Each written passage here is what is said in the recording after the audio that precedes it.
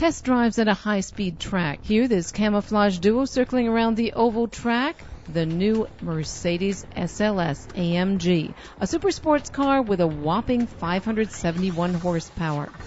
What's special about this car? The SLS is no tuned version of a Mercedes series model. No, this is a high-tech race car, the first fully developed just by AMG.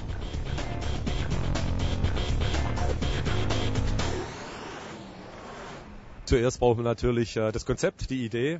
First, of course, you need a concept, an idea. And once we had that, then came the task, how to develop the car. What helped us enormously were our initial developments over the past years. We've developed many other things ourselves in Affalterbach. Sure, one example, the C63.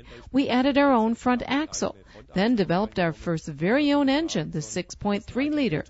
Then for the SL63, the first transmission, etc., etc. So we have gained quite some skill and know-how, then consulted the parent company and colleagues in Sindelfingen about one thing or another, especially on issues like design and passive and active safety.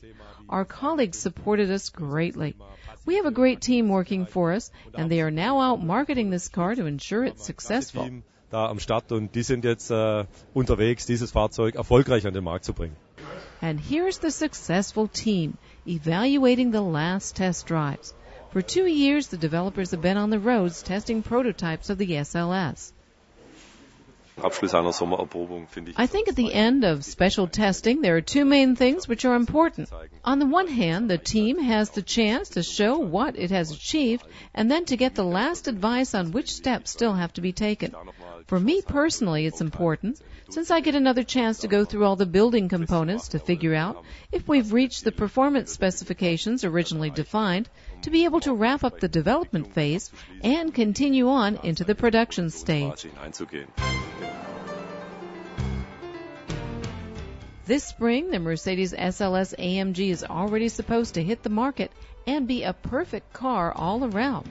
What else would you expect from the Mercedes-Benz in-house tuning company? They tested the living daylights out of this car, especially in America, under heat and cold, in thin mountain air, on asphalt, on dirt roads. The AMG team really put the SLS through some thorough testing. The SLS looks much like its legendary ancestor, the Mercedes SL300 from 1954. While in disguise, it's still hard to recognize the resemblance. The obvious link, though, between the two are the wide-opening gull-wing doors on both sides.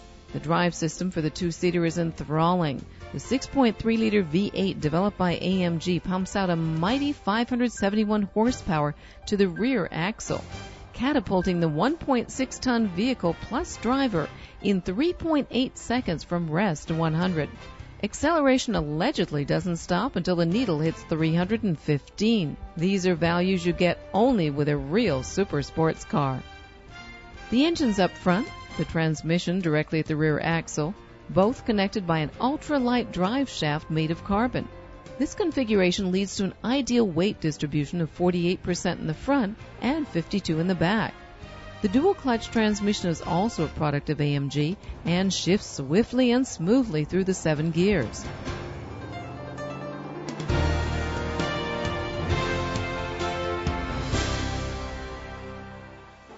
On a frozen lake in Arjeplog, Sweden, just south of the Arctic Circle, the car was tested mainly for its traction and chassis.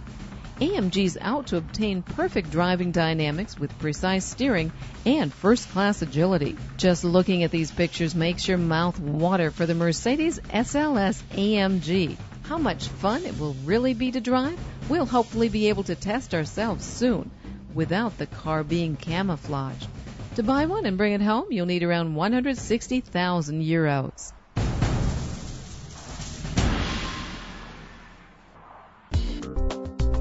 United Pictures TV.